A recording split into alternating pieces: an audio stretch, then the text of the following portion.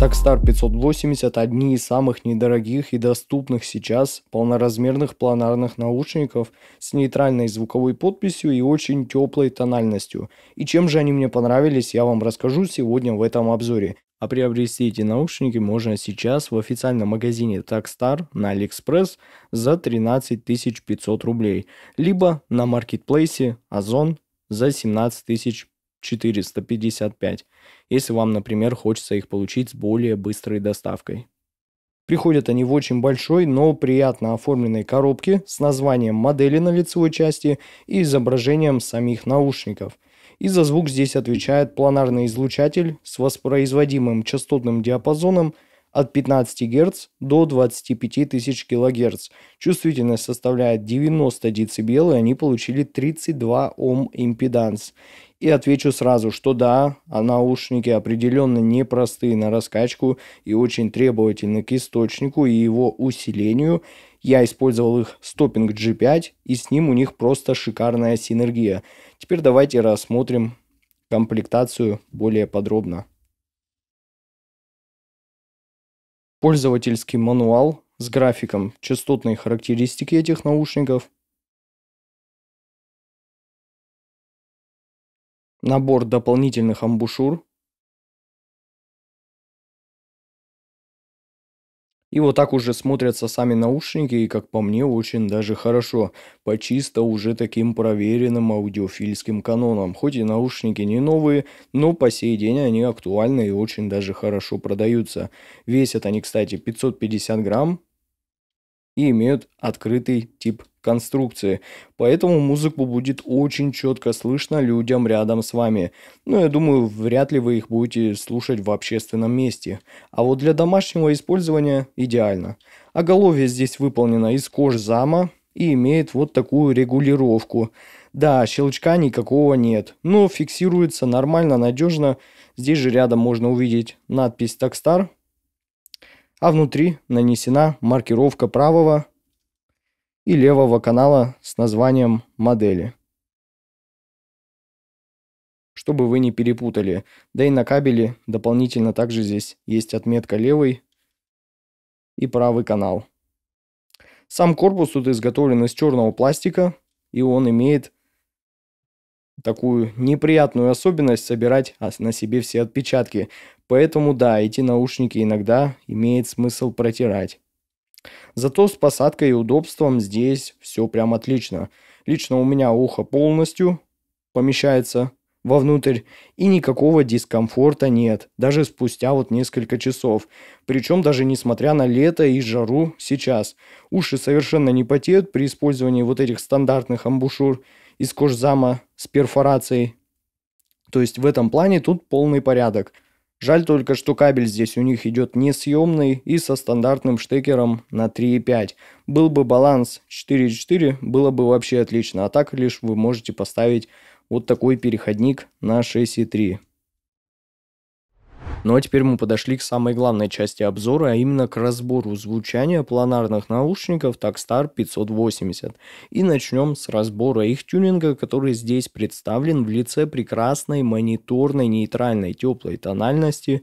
И в отличие от внутриканальных наушников, эти наушники имеют очень ровную линию вплоть до 1 кГц, что очень даже хороший результат. А после у них идет заметное уменьшенное количество верхней середины или так называемой области усиления ушной раковины, что противоречит как раз таки Harman таргету. Но это нормально, так как видно, что компания придерживалась другой цели. И мне это как некое решение очень даже понравилось, так как теперь и ударные барабаны, и вокалисты более сдержаны, вокал подается без какой-либо излишней агрессии и крикливости, а снейр и клэп не даст вам излишнего неприятного щелчка при своем ударе, что из моего опыта очень часто встречается в ярких наушниках с излишним завышением этой области, а вот высокие частоты вполне хорошо тут так протянули в плане продолжительности и без каких-либо лишних дополняющих пичков. Разве что после 14 кГц есть аккуратный спад, уже как раз подходящий под рамки Harman, так что это нормальное явление.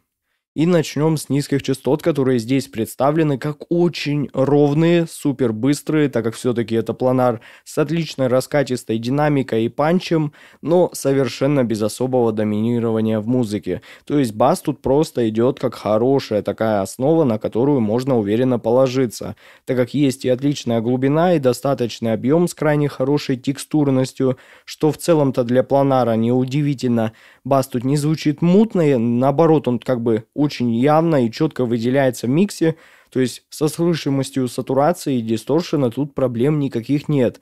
Где надо, наушники показывают, и это прекрасно слышно. Просто нужно учитывать, что какой-то убойной, раздутой басхедности здесь совершенно нет. И, возможно, первое время вам нужно будет привыкнуть.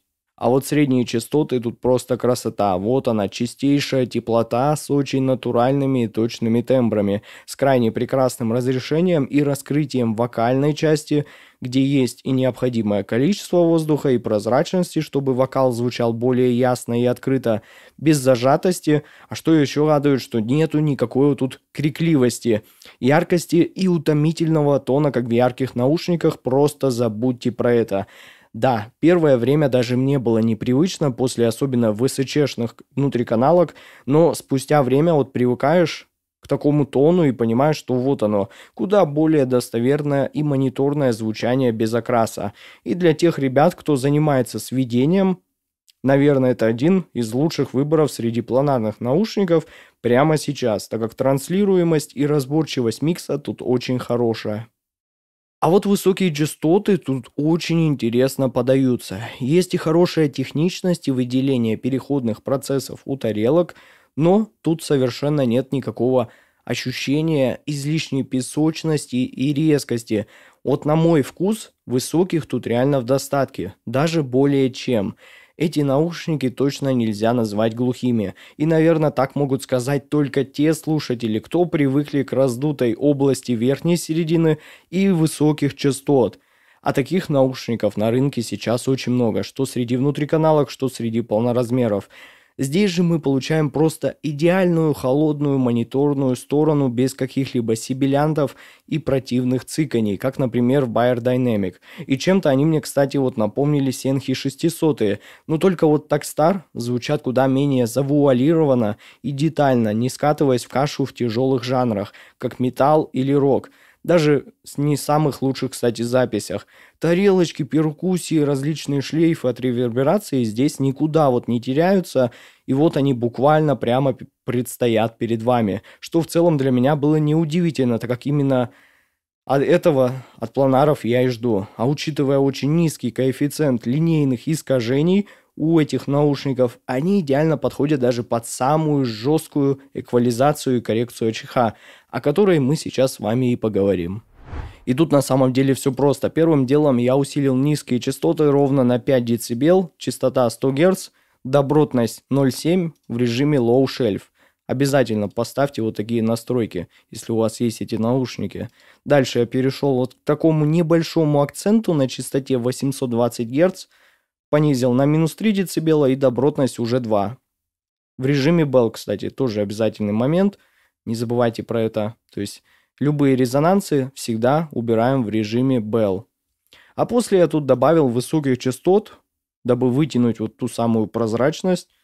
Усилил их на 5 дБ, 0,7, 15 тысяч кГц, обязательно режим High Shelf. И на выходе мы получаем шикарнейший скоростной и супер пробивной бас и кик, по-прежнему нейтральные ровные средние частоты и более прозрачные и воздушные на краю высокие частоты. И, конечно, не забудьте поставить предусиление в вашем параметрическом эквалайзере на минус 6 дБ, чтобы не было клиппинга и динамических искажений.